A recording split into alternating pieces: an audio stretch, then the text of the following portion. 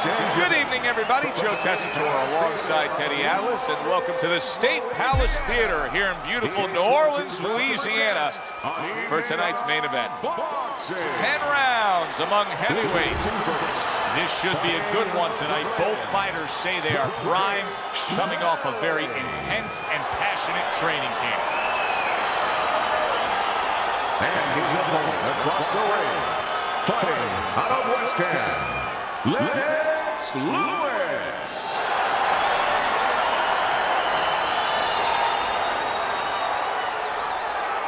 We went over the rules in the dressing room. Let's have a good, clean fight. Touch them up.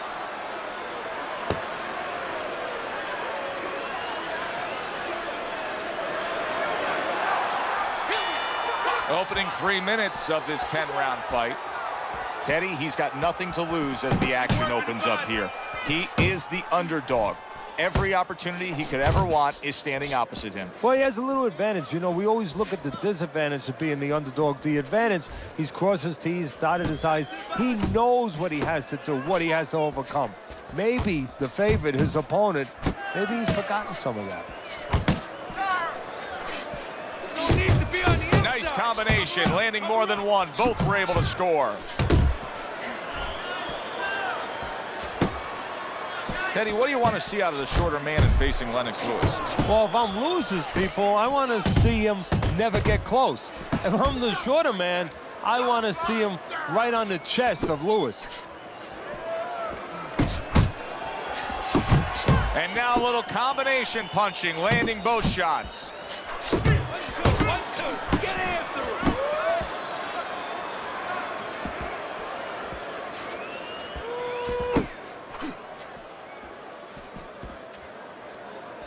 Able to cover up that gut.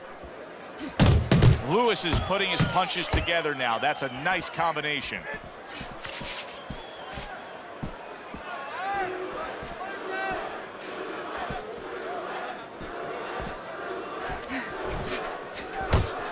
That is my favorite punch there is.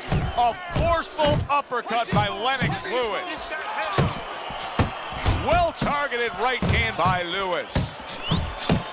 Gets rid of that. It was intended for his head. Good job, buddy.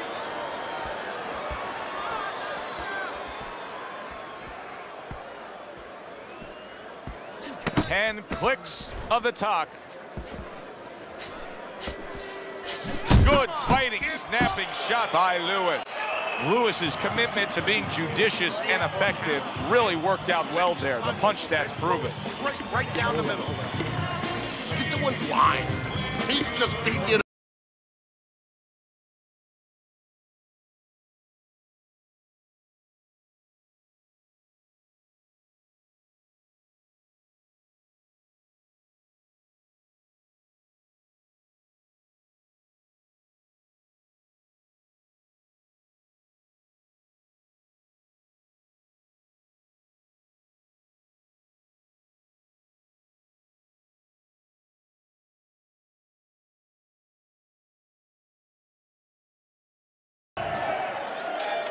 Here we go. Round 2 is underway. Double jab by Lewis. To the head he goes with a left hand. Right to the head with that right.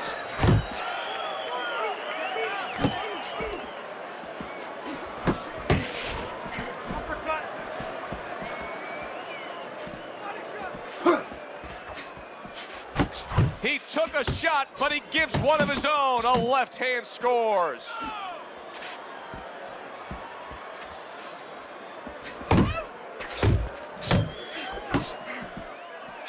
Nice block that time. It was intended to the head. One of the fastest punches in the game. You see how he just turns over that hook?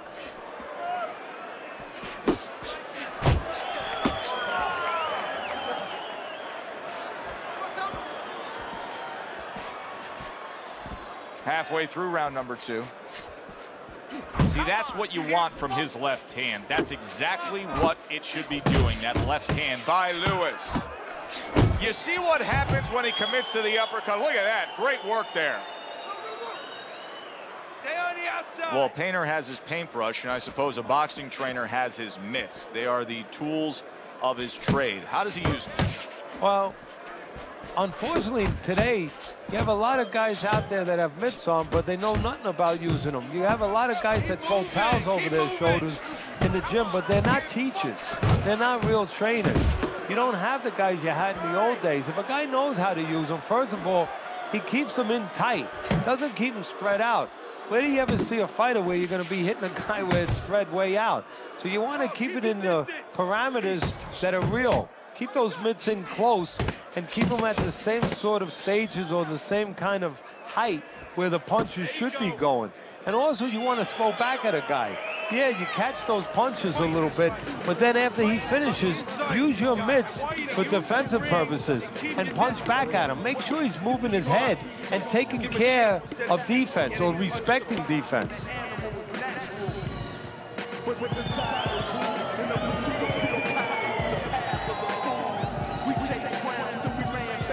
Don't fight, fight, jab and lead. Okay, listen, I need you to throw 3 punches, combination.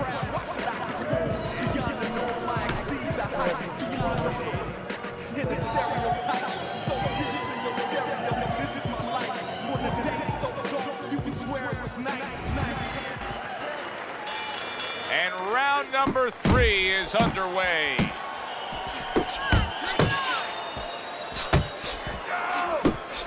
Solid, accurate shot and hooked by Lewis.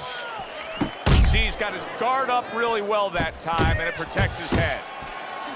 Hook off the jab.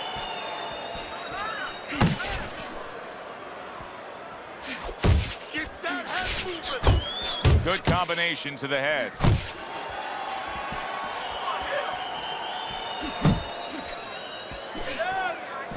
Needs to improve that accuracy, missed with the headshot. Staying away from those headshots with his defense up top. Back to the center. Wow, look at that, trading shots.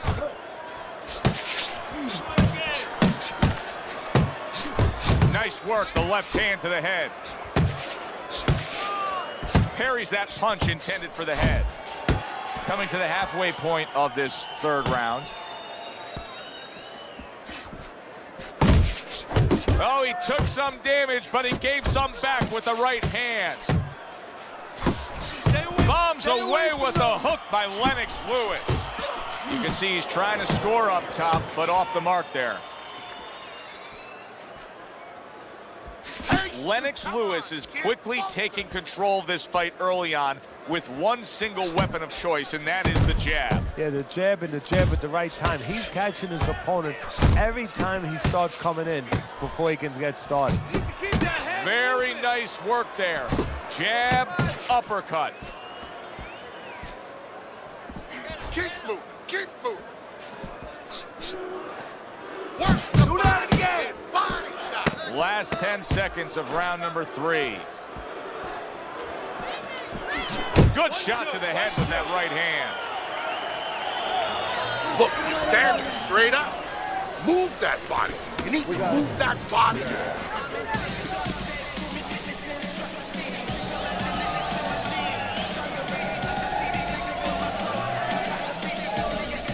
Don't stand toe-to-toe with this guy. Yeah, keep your distance, all right? Jab your way, okay? Whatever you do, throw that jab. You gotta watch the water in the corner. Too much.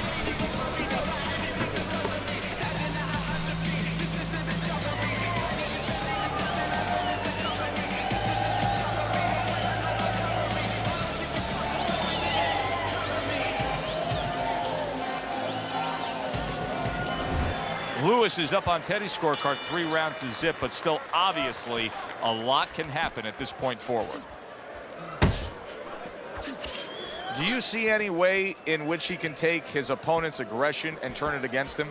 Yeah, the perfect way. I mean, boxing 101, counterpunching. You got a guy coming at you, no better way than to change his mind. Make him miss, make him pay. And now targeting his opponent with the overhand right. Right to the body. Lewis is tagged by another uppercut. Now hugging on the inside. Scored well upstairs with the right hand. Took a shot, now he gives the left.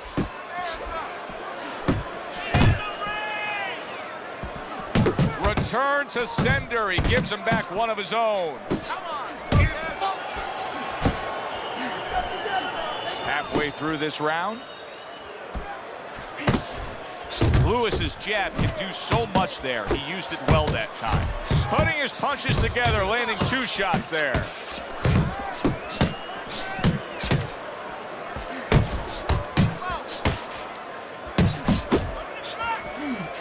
And now a well-placed hook to the head. Goes up top with the right hand.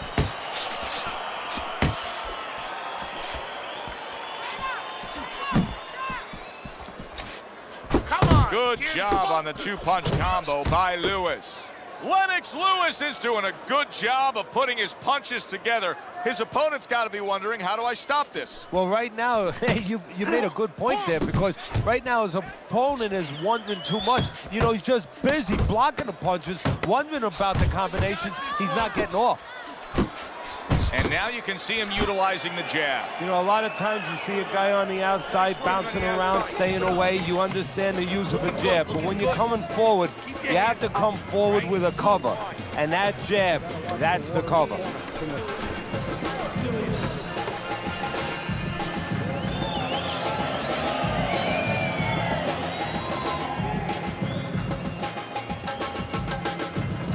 All right, listen. You need to create more count. Okay? Slip his punch, then throw a straight right down the middle. Doing fine. He's just beating you to the punch, that's all.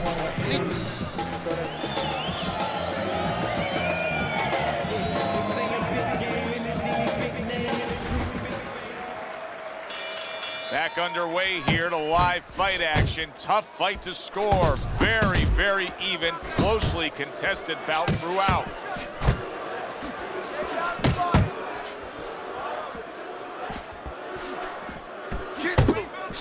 Oh, that's a big hook right there.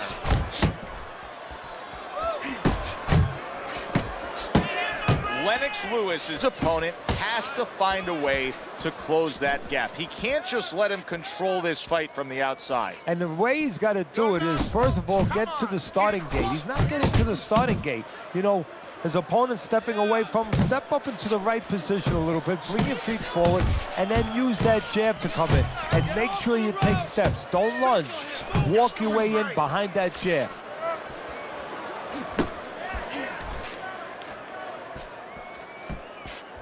He returns the favor with an uppercut. Reaching the halfway mark of this round.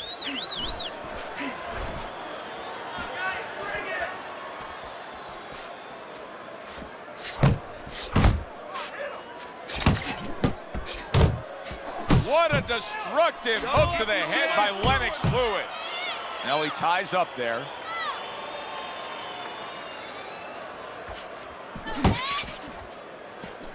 Digs in with a good solid uppercut after taking one.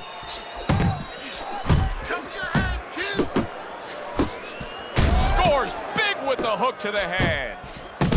Sharp and accurate 1-2 by Lewis. That's great stuff. He fires one right back after taking one.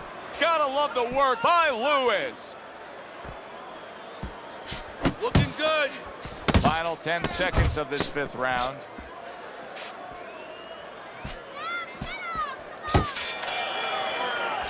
This has been a hotly contested war throughout, and you just have a sense that it's going to end at any moment in these later rounds. Yeah, these guys are not saving anything. They're going for broke right from the beginning.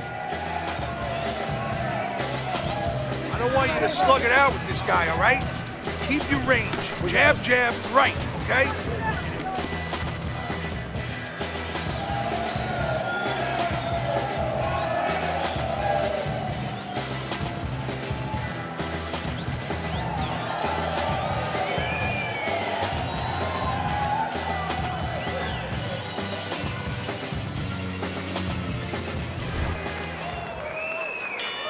And with the start of this round, the halfway point of this fight. Come on, kid, focus. Targeting the uppercut, and it worked.